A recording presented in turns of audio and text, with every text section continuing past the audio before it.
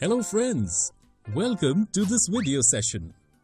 The topic we are going to study in this session is the distribution of electrons in orbits. We also know it as electronic configuration. In the previous video, we saw that the protons and neutrons in an atom exist in its nucleus, and electrons revolve around the nucleus in well-defined orbits. Let us now see how electrons are distributed in different orbits of an atom.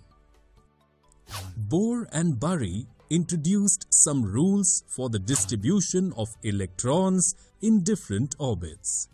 1.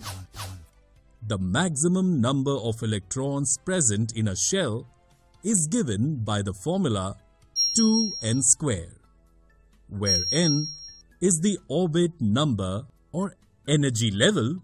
Therefore, the maximum number of electrons in the first orbit or K shell is equal to 2 into 1 square, that is 2. In the second orbit or L shell is equal to 2 into 2 square, that is 8. The third orbit or M shell is equal to 2 into 3 square, that is 18. The fourth orbit or N shell is equal to 2 into 4 square, that is 32. 2. The maximum number of electrons that can be accommodated in the outermost orbit is 8. 3. Electrons are not accommodated in a given shell unless the inner shells are filled. That is, the shells are filled in a stepwise manner. Atomic structure of the first 18 elements is shown schematically here. We have learned how the electrons in an atom are arranged in different shells or orbits. The electrons present in the outermost shell of an atom are known as the valence electrons. We also know that the outermost shell of an atom can accommodate a maximum of 8 electrons.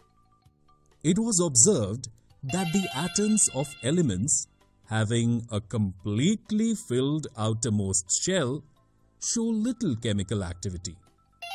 In other words, their combining capacity or valency is 0. Of these inert elements, the helium atom has 2 electrons in its outermost shell, and all other elements have atoms with 8 electrons in the outermost shell. The combining capacity of the atoms of other elements, that is, their tendency to react and form molecules with atoms of the same or different elements, was thus explained as an attempt to attain a fully filled outermost shell. An outermost shell which had 8 electrons was said to possess an octet. Atoms would thus react so as to achieve an octet in the outermost shell.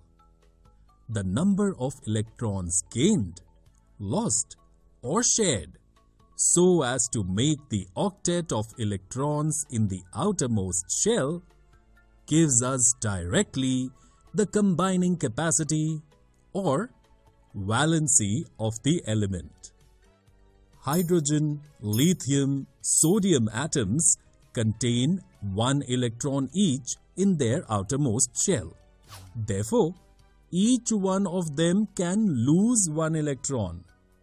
So, they are said to have a valency of 1. Can you tell what is the valency of magnesium and aluminium? Absolutely correct. It is 2 and 3 respectively because magnesium has 2 electrons in its outermost shell and aluminium has 3 electrons in its outermost shell. But if the number of electrons in the outermost shell of an atom is close to its full capacity, then how do we determine valency? In this case, valency is obtained in another way. Let us try to understand it by an example. For example, the fluorine atom has 7 electrons in the outermost shell, and its valency could be 7. But it is easier for fluorine to gain 1 electron instead of losing 7 electrons. Hence, its valency is determined by subtracting 7 electrons from the octet. And this gives you a valency of 1 for fluorine. Therefore, we can say that an atom of each element has a definite combining capacity called its valency.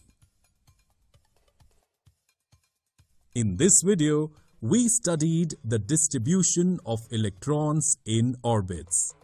In the next video, we will learn about atomic number and mass number.